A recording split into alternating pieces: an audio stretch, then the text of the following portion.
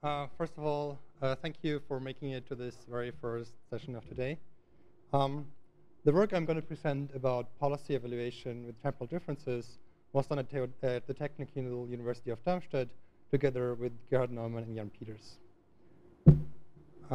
Automated agents for sequential decision-making under uncertainty have a plethora of applications in the real world.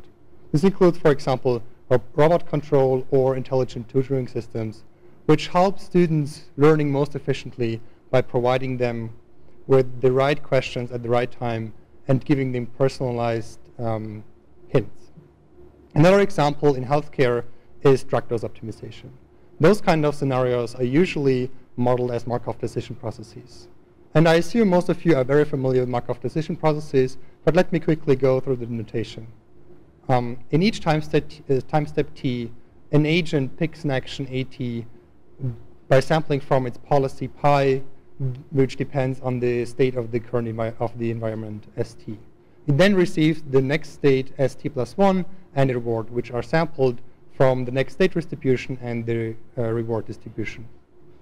And the goal, in general, is to find a policy pi that maximizes the expected sum of rewards discounted by discount factor gamma. While we might have a reasonable model for robotic control application, as soon as humans are involved, we probably don't have a reasonable model for the environment. So we assume that the next state distribution and the reward distribution is unknown. So we're acting in a reinforcement learning setting. The value function is an important quantity. It tells us the value of this objective function that we want to optimize given the initial state and a policy pi. So for each state, it tells us the expected sum of discounted rewards given the initial state.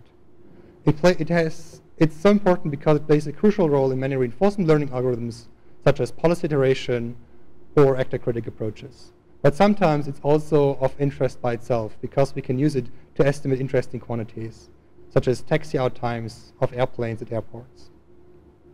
So in this talk, the goal is, or the problem setting that we're considering is policy evaluation with a linear function approximation. So we want to estimate the value function for a fixed policy given samples of the environment. More formally, we are provided with the policy that we want to evaluate, P G, a sampling policy PS, a linear parameterization phi, and samples from the environment that are generated by the MDP and the sampling policy. And the goal is to find parameters of the value function estimate for this policy that minimizes the mean squared error to the true value function of this policy. And this mean squared error is weighted by the stationary state distribution. The policy evaluation has been an active field of research for the past 25 years. And so there's a large collection of existing methods. And while most of them have really strong theoretical guarantees, often there is no or very limited empirical evaluation of those methods. And since they have been derived from very different point of view on this problem, it's often also not clear what the connections between those methods are and how they relate to each other. What are their strengths? What are their similarities? What are the differences? So in the journal paper I present here, we basically make two contributions. We have we do a survey and an empirical evaluation. In the survey, we present all the methods in a unifying framework of function approximation. While this framework has been, or a similar framework has been used in previous work, we extend it so that we can use it for all kind of methods that we are considering.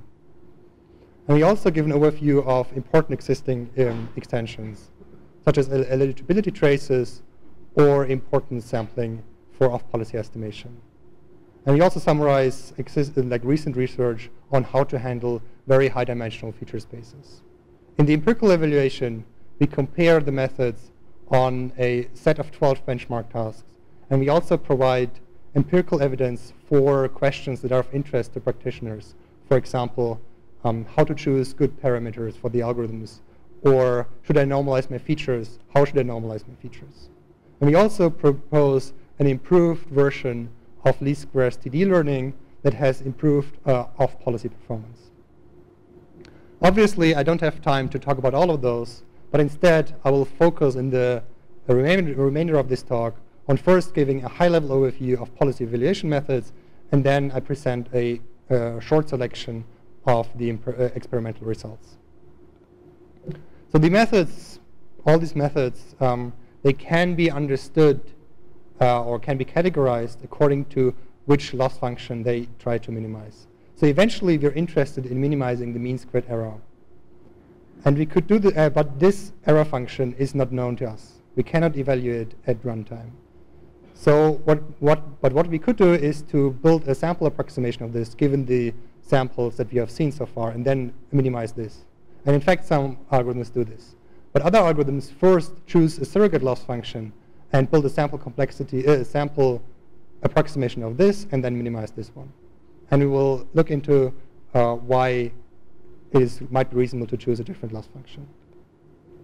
And one way to understand this is to look at the function space view of things, where each value function is basically a point in this function space. And the space of all value function that we can represent with this linear parameterization that we are given is basically a linear subspace, here shown as this blue plane. So what we want to do is to minimize the mean squared error, which is the distance between the true value function v and our estimate in the linear subspace. However, we cannot evaluate it, so we build a sample approximation of it, which then amounts to basically the distance between the estimate that we have and the Monte Carlo estimate of our value function, which is basically taking the observed sum of discounted rewards that we have until the end or until the last times that we have seen averaged over all occurrences of the state that we are evaluating. However, there's a problem with this loss function. The problem is that it has very high variance in typical settings. So one can mitigate this issue by leveraging the fact that the true value function satisfies the Bellman equation, which says that the value of the current state is the expected immediate reward plus the discounted value of the expected next state. And so intuitively, since the true value function satisfies this equation, we also try to enforce that our estimate satisfies this equation, at least approximately. So we can use the difference between the left and right-hand side for our estimate as a error function, which is the mean squared Bellman error. But there's also a problem with this estimator, because if we want to get an unbiased sample approximation of this error function, we would need a second pair of reward and next state for each transition that we are observing, independent of the first one that we have. And this is not typically not available in practice. One can also get rid of this requirement by looking at the projected error projected into the plane or into the linear subspace of function that we can represent. And this then amounts to minimizing or considering the mean squared projected Bellman error, which is shown here. After this very quick overview of some of the loss functions, we can look at another dimension of how to categorize the methods. And this other dimension is how do these methods try to minimize the loss function that they chose. And it's actually pretty simple because the loss function, all of them are convex and quadratic. So we can either solve them analytically by setting the gradient to 0, or we can perform some type of stochastic gradient descent. And depending on what of those approaches the algorithm chooses, it has either runtime that is quadratic in the number of features n or linear in the number of features n. So let's quickly look at one specific example of an algorithm. So let's look at least squares temporal difference learning, LSTD for short, which basically solves, or which basically minimizes the mean squared projected Bellman error by setting its gradient to 0.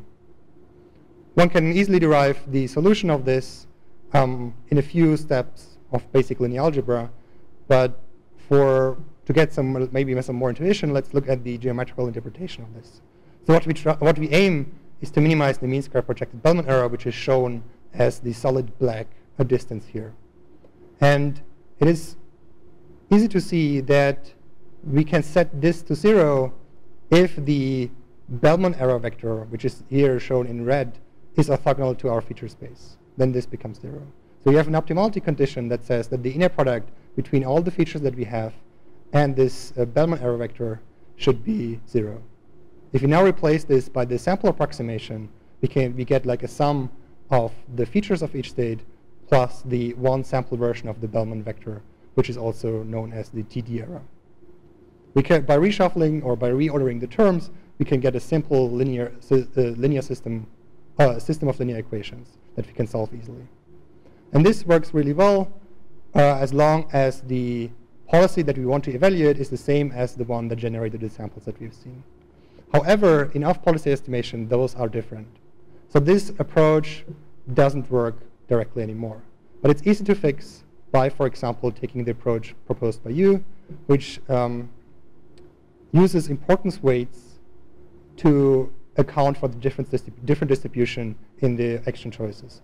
So we simply add importance weights to all terms that directly depend on the action, which in our case is the next state and the reward. So we get this different set of system of linear equations. While this approach is consistent, is a consistent estimator, it has the problem that, and we have shown this, that it doesn't really work well in practice. However, we can fix this very easily by a very small modification that we propose, by simply adding also the importance weights to the remaining term. That does not depend on the action A, but it also doesn't harm consistency properties of by adding this term. And this algorithm has much better performance in practice. Since we have published the paper, it was then later analyzed also and theoretically and extended to eligibility traces. We also propose a similar version to of this different off-policy weighting strategy, which we call transition off-policy weighting for the least squares policy evaluation algorithm called LSPETO. So let's now quickly look at the experimental results. We want to compare the methods on various benchmarks. So we picked 12 benchmarks that are diverse, but that we can still is somewhat manageable to us, so that we can compute the actual mean squared error, either by exactly computing the value function or by being able to approximate it with high confidence by sampling. So among the benchmarks that we chose are classical ones, such as carpal swing up or chain MDPs and Baird star MDP, but we also, for example, include a 20-link pendulum balancing task, which has a 40-dimensional continuous state space. So the table here shows the overall comparison of all methods, which is we ran each method multiple times with a fixed set of or fixed budget of samples, and we here show the average mean squared error for each of the methods that they achieve. And blue shaded cells indicate that the error is close to the best one obtained for this benchmark. And the last 4 columns show the least squares policy evaluation method and the least squares temporal difference method, both in the original off-policy weighting strategy and the transition off-policy weighting strategy that we propose. And we see that those have, in general, the lowest error for almost all benchmark tasks. However, and they are identical for on-policy tasks. However, we see that for some off-policy tasks, or for most off-policy tasks actually, the original off-policy weighting has a very high error, which is here indicated by these red cells. We can see this more clearly by looking at a specific example. So for example, here we show how the error develops or changes with increasing number of samples for the different methods on a simulated card pull balancing task. So we see that, as we would hope, the transition off-policy weighting strategies, or the methods with the transition off-policy weighting strategies, converge very quickly to a low error. But the other original off-policy weighting strategies have erratic behavior, and they're pretty unstable. Eventually, they will converge, but they take extremely long time. This is because they have very high variance. A different issue that we looked at is the double sampling issue. remember that in order to get an unbiased estimate of the mean squared Bellman error, you need to have the second set of samples, which is usually not available. But even if it is available and you use it, the results here actually show that it's beneficial just to ignore it and simply go with the biased one sample version. So here we compute two different algorithms, Bellman residual minimization and residual gradient, for the one sample version and the double sample version, indicated by the suffix ds. And we see that the one sample versions converge much quicker than the double sampling version, which is quite non-intuitive because we use additional samples and additional information in the double sampling methods. So we also looked at, or we did extensive parameter studies where we looked at how the performance of the algorithms depends on the parameter settings that we use for each task. And by comparing them among different benchmarks, we then can assess empirically how difficult it is to pick a parameter value that works across domains. And while I don't have time to go into details here, it generally shows that least squares TD learning and least squares policy evaluation, it's quite easy to pick parameters. Let me conclude now with a few remarks. Policy evaluation methods for linear function approximation can be understood well in this framework of function optimization. And also our empirical results indicate that least squares policy evaluation or least squares TD learning is a good default choice for policy evaluation because they're generally robust and sample efficient. However, if you use, or if you're in an off-policy setting, you might want to use the transition off-policy weighting because strategy, because it gives you way better performance empirically. Thank you.